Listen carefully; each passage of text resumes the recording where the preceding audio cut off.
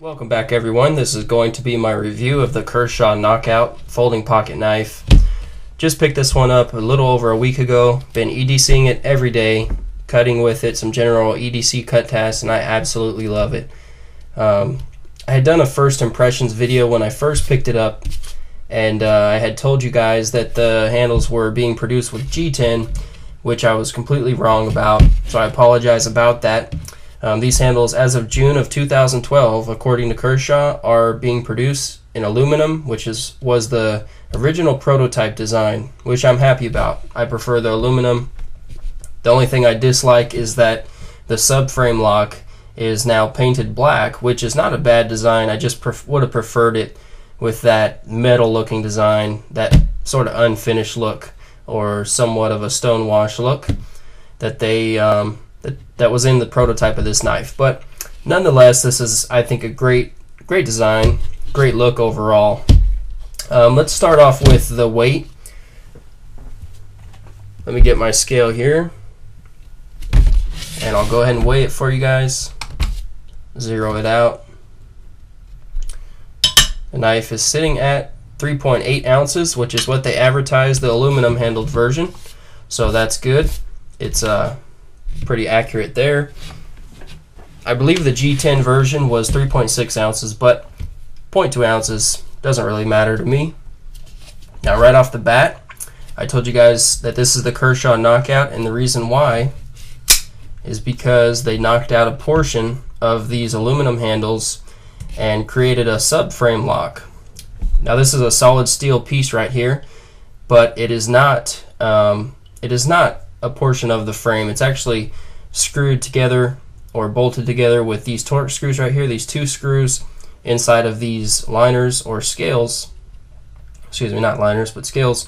This subframe lock metal piece right here is actually screwed into the handle by these two screws right here. So it's not a true frame lock, but it is a subframe lock, which I believe is still fairly strong. It locks up strong, up and down, side to side. There's no blade play absolutely whatsoever, and you can see that the lockup is fairly early at about 40 to 50%. Now, speaking of the lockup, I want to try and show you the way that this lock face is, where the lock meets the bottom end of the blade. It's not a straight design. It does have somewhat of a curve to it, a curve this way underneath the blade, but it's not a very extreme curve, and it's flat. It's not curved like this. Actually, I should be showing you with this hand. It's not curved like this. It's a flat, only it's a little bit angled. So that, I think that's going to serve this blade well. It's going to lock up for quite a while, pretty strong. It should, but I think over time it will wear down and cause some blade play many years down the road. I think if you use this knife every day, you're not going to see any issues, but it's not the best frame lock or subframe lock, so they call it. It's not the best lockup, but it's still great. You know, it doesn't have any up, down, or side to side blade play, which is what you want the knife to do. Now, I should say, when I first got this knife, the blade centering was off, but as you can see, I was actually able to take the knife apart, do some adjustments, and play around with it, and I got it to be pretty much exactly centered. And I did that by just taking the scales, taking the whole knife apart, kind of re-fiddling with things a few times, loosening these two screws right here to allow the handle to somewhat loosen up, although you can still see that the back spacer is flush with both sides of the handle, just with some fiddling with it. And I adjusted the pivot screw right here just a little bit. So as you can see, I was able to fix the blade centering, which is great. Now, this is a speed safe assisted opening knife, deploys extremely fast, which is great. I usually don't sought after knives with assisted opening mechanisms, but I don't mind them as long as they serve the purpose. I don't buy knives for the fact that they have assisted opening, but I don't mind it.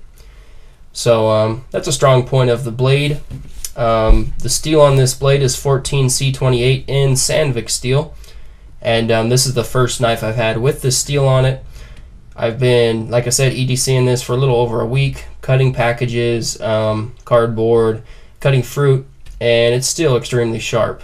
I'll probably roll some cut tests in at the intro, the beginning of the video, but that's with me not sharpening this knife. I mean, it's still hair popping sharp. I'll show you here.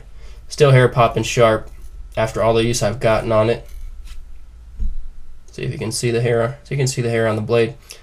Still extremely sharp after using it for a little over a week. Haven't had to touch it up or strap it or anything, so that's a good thing in my book. Seems to be a great EDC blade, great EDC steel, and hold its edge retention reasonably well.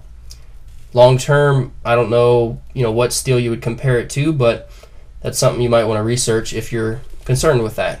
But I'm not an expert on steels. I just know that this one seems to work pretty well for me. Now this blade is stone washed, and it's a beautiful stone washing in my book. Looks great. You can see this is made in the USA, which is a great feature and a great selling point for me. Was really happy about the fact it's made in the USA. It does have a flipper and dual thumb studs to deploy the knife, so you can deploy it either way you want, although I recommend just using the flipper. The reason for that is just the way that the subframe lock is designed. The way that if you're right-handed especially and you want to use these thumb studs, you have a tendency to want to grip the knife over that subframe lock, and when you do that, it creates pressure and more tension on the blade, making it harder to deploy.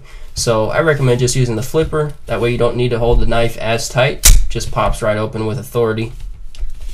But that's what I do, just something I've noticed.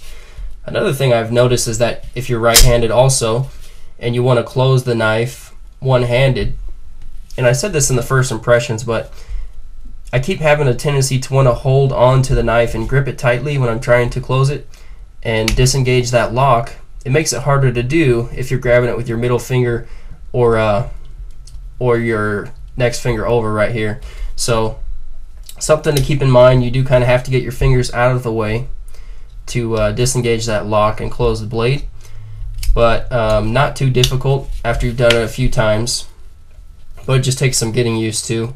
I have gotten cut by this blade a few times, got a cut there, but was extremely sharp out of the box. Just a really great design. Now the handle is a smooth, as I said, these are aluminum. It is a smooth surface. There's no jimping anywhere, but the ergonomics on it, I'd say, are pretty good. You can see I can get a full 4-finger grip on it with a little bit of space, the bottom end of the handle coming out of my hand, and it's a real comfortable grip. Now I have somewhat on the large hands. I don't think it would be very comfortable if my hands were very much larger, just for the fact that just the way the handle's designed, it feels like it's pushing the blade.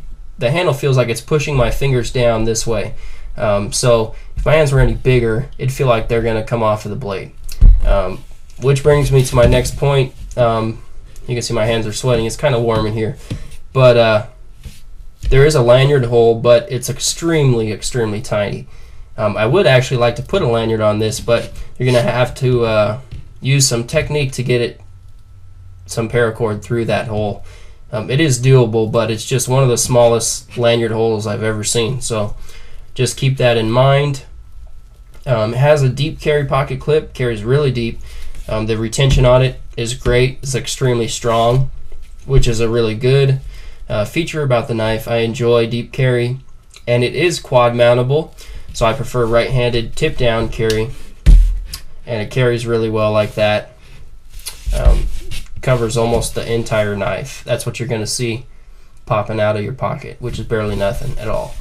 So really like the pocket clip.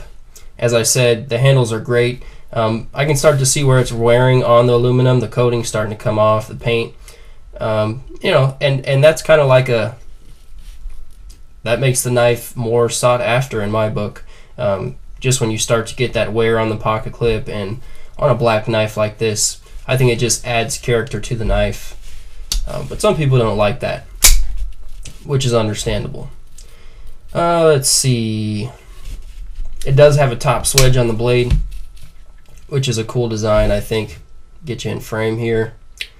Has a really wide belly here, real deep belly. Look at the belly on that knife.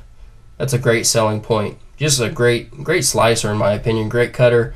It's not a full flat grind, but it's still, I was still able to slice through fruit pretty well without any issue. So really like that blade design. The deployment is really smooth. I actually took this knife apart. It has copper washers on both sides. The side opposite of the subframe lock has a larger washer and a smaller washer on the side where the subframe lock is, but it just allows it to deploy smoothly. The blade retention is great. That assisted opening doesn't kick in till about this point right here, so you can see I have the knife open. It's not deploying, and it won't deploy, you know, even if I'm trying to make it without touching the handle. But as soon as you get past that point, it just pops right open. So that assisted opening mechanism, the speed safe, really works great on this knife, along with good retention of the edge. Excuse me, not the edge of the blade. Good retention in the keeping the blade from coming out in the handle. You can see it bounces right back.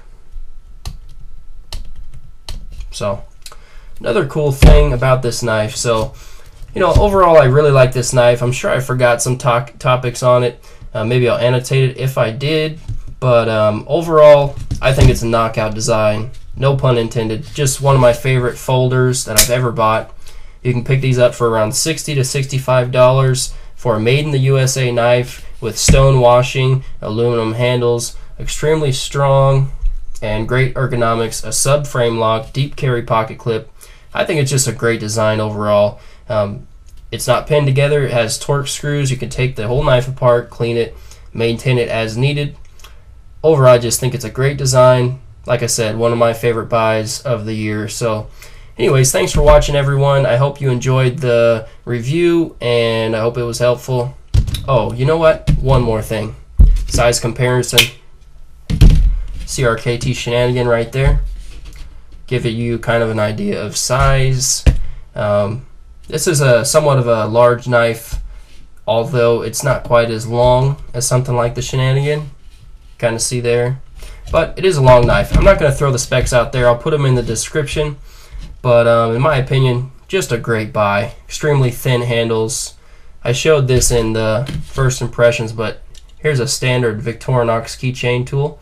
Look at how thin that handle is on this knife.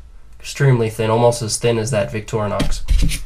Compared to the shenanigan, which is also somewhat of a thin knife, and you can see the difference. So overall, like I said, great design, great knife.